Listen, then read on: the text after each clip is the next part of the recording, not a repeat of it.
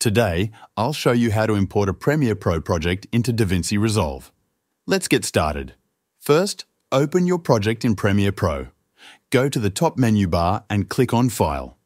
From the drop-down, hover your mouse over Export and select Final Cut Pro XML. This format ensures a smooth transfer without any complicated options. When prompted, choose a name for your file and select a location to save it.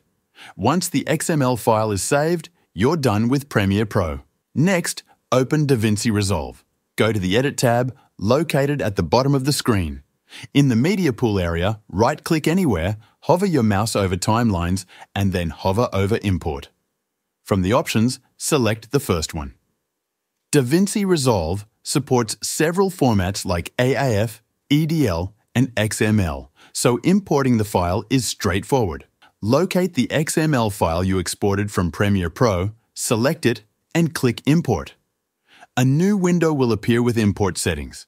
You can leave the settings as they are and simply click OK. Your project will now be imported into DaVinci Resolve, and that's how you easily transfer a project from Premiere Pro to DaVinci Resolve.